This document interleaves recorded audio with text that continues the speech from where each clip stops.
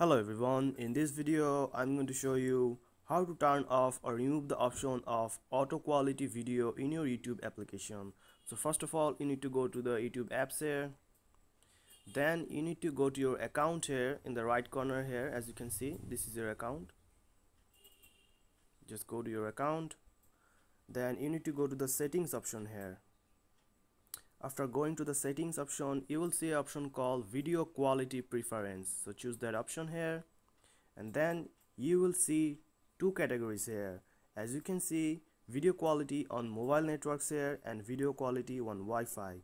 So in default, if you have auto quality here in both option here, I have chosen the data saver for my mobile network here, which is the lower picture quality. And also I have choose the option of higher picture quality here in the Wi-Fi here. So whenever you are in Wi-Fi, this will automatically choose the higher picture quality here, and whenever you will in the mobile network here, this will automatically choose the lower picture quality here. So if I go back and try to open a video here, now if I open a video here and go to the right corner settings here, and as you can see, the quality is already default in higher picture quality here.